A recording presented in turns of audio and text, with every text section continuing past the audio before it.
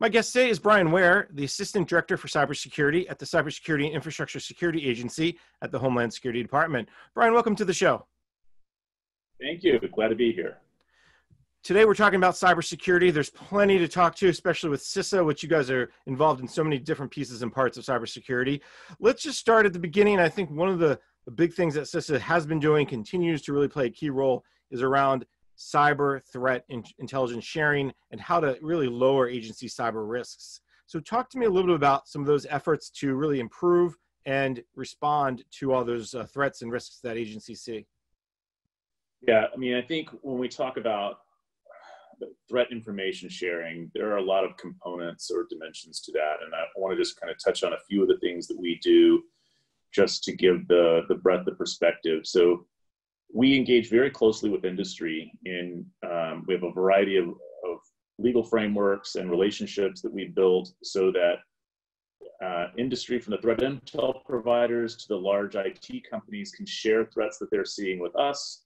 We can package and disseminate those threats, and we can share information, threat information back with them that they can use, particularly the large IT companies, to protect on a systemic basis across their user base. So this is one part of the threat information sharing piece, is really just the mechanisms and the trust that we built with key parts of industry.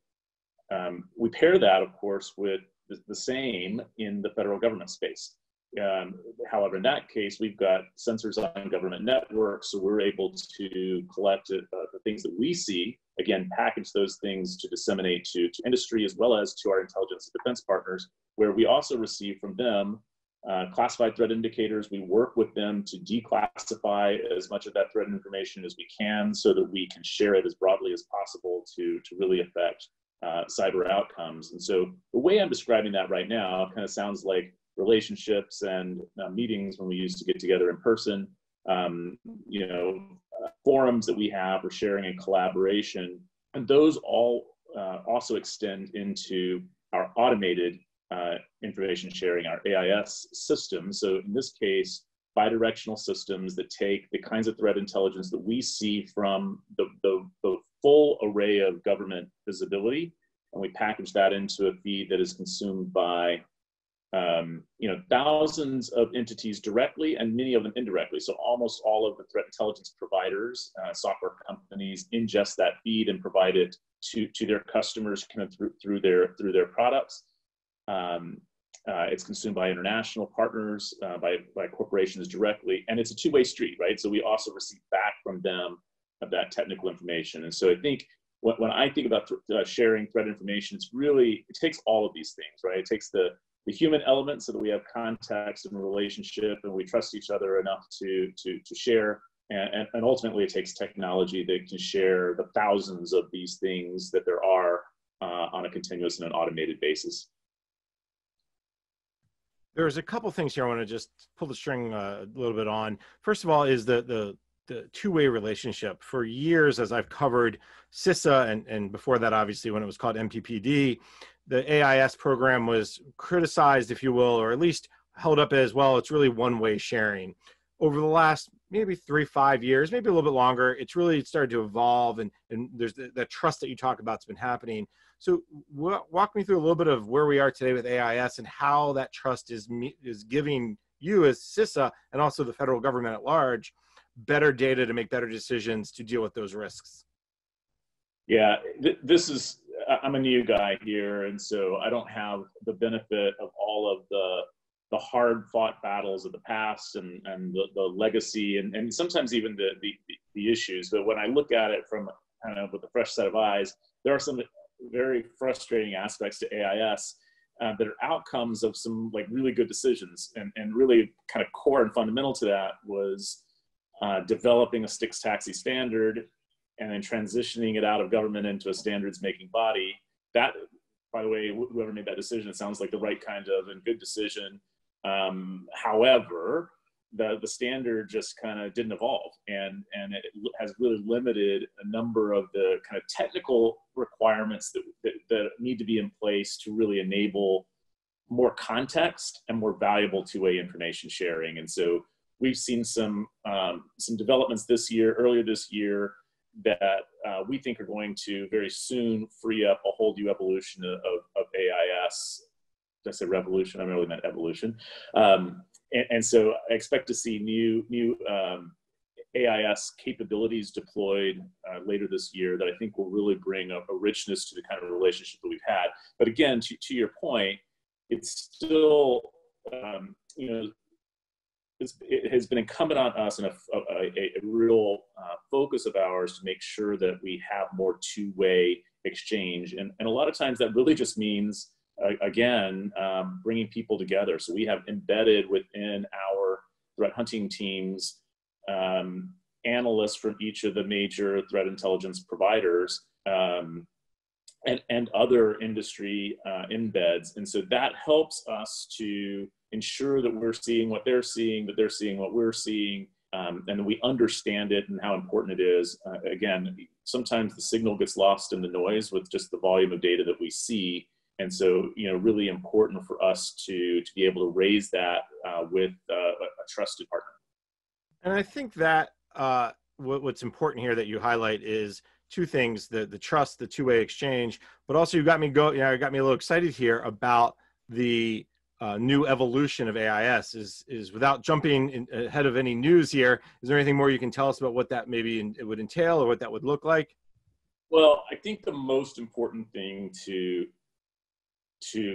just in the way of a teaser and really feedback that we have broadly, but particularly from industry, is that when you publish in the volume that we do, with the limited ability to provide context around why you should care about this or how it matters to you or where it came from, something that you could use to prioritize, then it makes that information really hard to use and things fall through the cracks. And so I think one of the important things that we're going to see here is just more ability to have additional context that will allow the information that we are providing through AIS to be a lot more useful and a lot more impactful. And I think that's probably something that we've long sought to do, and now feel like the structural mechanics from the specifications are there to support that. All right, more to follow up on that, I'm sure, and I'll be excited to learn about it as you guys roll out the changes. I have to ask, any timeline yet, or is that one of those government terms of soon? Soon. Very good. Soon.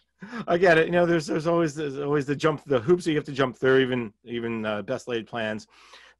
Let me ask about the other piece of this that you brought up when it comes to information sharing, which is on the classified side. And I realize there's limits you can take, but I think there's one concern with industry has been, well, how can we get access to that classified information, or how can you take classified information and, if you will, take it down a level so I still get the value from it, but it's at an unclassified level.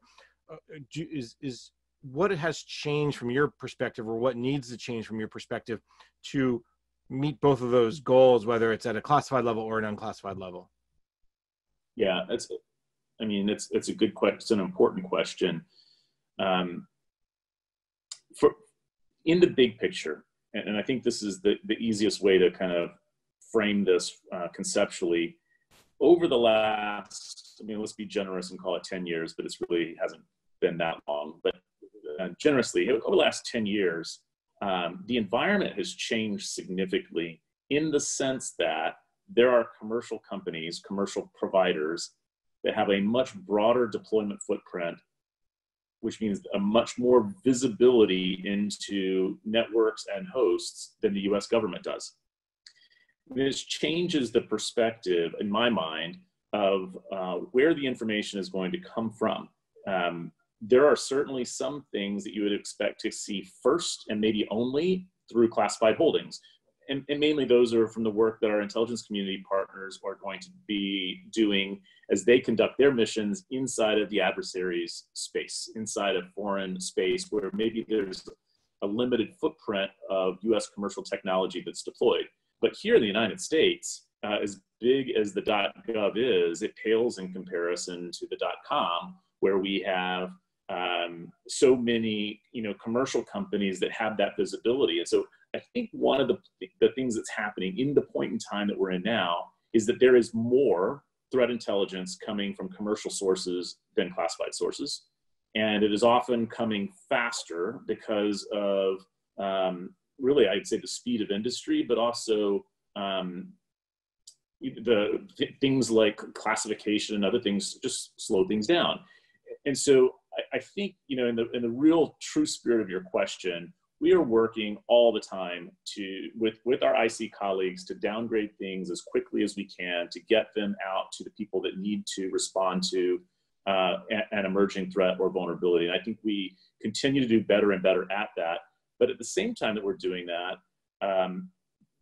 we're leveraging commercial industry just the same way that, and by commercial industry in this case, I mean the cybersecurity threat intel companies, the EDR companies, the IT companies.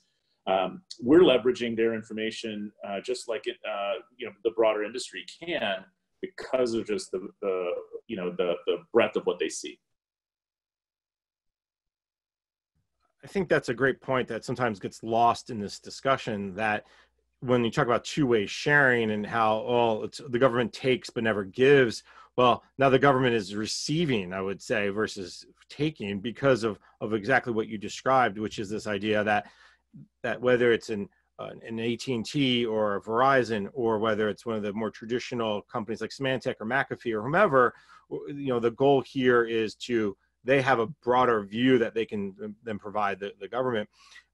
One last piece about information sharing I think that's important is how is then CISA delivering that information over to agencies? I know through the continuous diagnostics and mitigation, the CDM program, we'll talk about that in a little bit as well later in the show, but that's one way through the dashboards. But is there other ways or how things have evolved from the way CISA shares threat intelligence with agencies?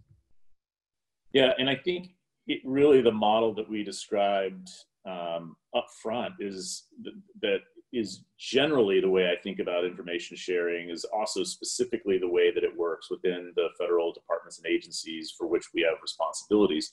We're convening on a very regular and frequent basis threat briefings to them and exchanging threat information, and I've got one of those coming up this next week. Because again, yes, there's a lot of technical and automation that needs to happen, but we need analysts to say, here's why you really have to pay attention to this, and here's what it means for some of the decisions that you're going to be making from a risk management perspective on the long term, over the long term.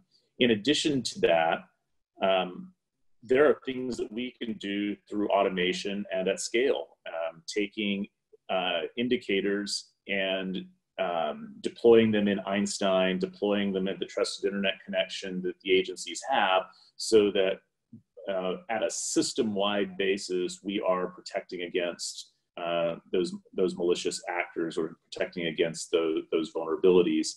And then much of our customer base for AIS, as I mentioned before, are also those federal departments and agencies. And so it's kind of the combination of I'd say the difference between our .gov mission and our broader state, local, and commercial mission is that we also have Einstein, we have the NCPS, that we're able to kind of take some of those threats away by default and at scale.